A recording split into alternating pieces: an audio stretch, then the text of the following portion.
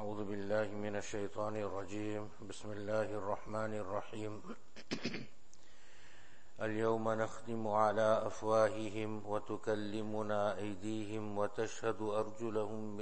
وتشهد أرجلهم بما كانوا يكسبون ولو نشاء لطمسنا على أعينهم فاستبقوا الصراط فأنى يبصرون ولو نشاء لمسخناهم على مكانتهم فما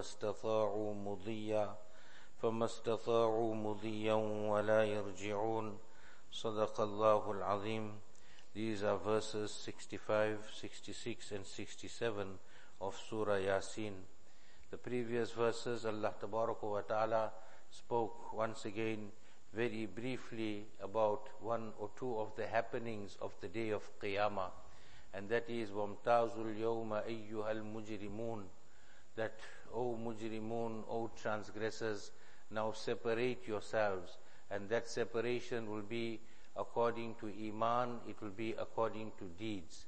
Here Allah Tabaraka wa Ta'ala speaks about evidence, Allah Tabaraka wa Ta'ala speaks about testimony, one aspect of it, how it would take place on the day of Qiyamah. The translation of the ayah, Al-yawma nakhtimu ala afwahihim, Allah Ta'ala says, today we shall set a seal on their mouths. وَتُكَلِّمُنَا أَيْدِيهِمْ, and the hands shall speak to us. وَتَشْهَدُ أَرْجُلُهُمْ بِمَا كَانُوا يَكْسِبُونَ, and the feet shall bear witness to whatever they used to earn. Whatever they used to earn means whatever deeds they had carried out in this world. Our Nabi Kareem sallallahu alaihi wasallam is reported to have once smiled. Sayyidina Anas radiyallahu ta'ala anhu says that Rasulullah sallallahu alaihi wasallam gave, if we may use the term, a very mild laugh or a very quiet laugh. And then Rasulullah sallallahu alaihi wasallam asked the Sahaba, do you know why I am smiling, or this mild laugh of mine? They replied, Allah and His Rasul sallallahu alaihi wasallam know best. Thereupon Rasulullah sallallahu alaihi wasallam said that it is about what a slave will say to his Rabb on the day of Qiyamah. He will say to Allah Ta'ala, O my Allah, you promise that you shall never oppress.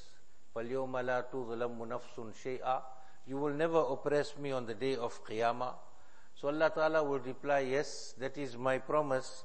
So the person will then say to Allah, I will not accept any witness against myself except those parts that are part of me, those limbs, those parts of my body that is part of me. That's the only thing that I will accept as evidence, as testimony against me. Perhaps at that point in time, the person will not even fathom that this is possible.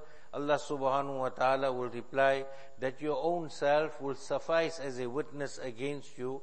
And then it is at that point in time that his lips will be sealed, and it will be said to his limbs, now speak. So the limbs will begin to testify about the deeds that they had carried out on behalf of this person, whether it is the hands, whether it is the legs. Everything will continue to give testimony against this person. And then Allah Ta'ala will once again give him the power of speech, and he will say to his own organs, to his own limbs, may you be destroyed. It was for your sake that I was making this dispute in the court of Allah subhanahu wa ta'ala. And in this way, our own limbs, our own organs, everything of ourselves, even our skin will give evidence against us on the day of Qiyamah. Now Allah Tabaraka wa Ta'ala comes back to this world. وَلَوْ نَشَاءُ لَطَمَسْنَا عَلَىٰ أَعْيُنِهِمْ فَاسْتَبَقُوا الصِّرَاطَ فَأَنَّى يُبْصِرُونَ. That in this very world, if Allah Ta'ala so desires, Allah Tabaraka wa Ta'ala can obliterate, Allah Ta'ala can wipe out our own eyes.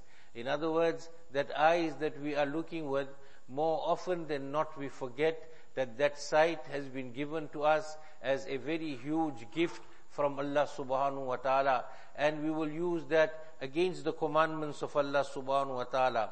Then Allah Ta'ala will say, or Allah Ta'ala could say to a person, فَاسْتَبَقُوا الصِّرَاطِ, then hasten and find the road, the path.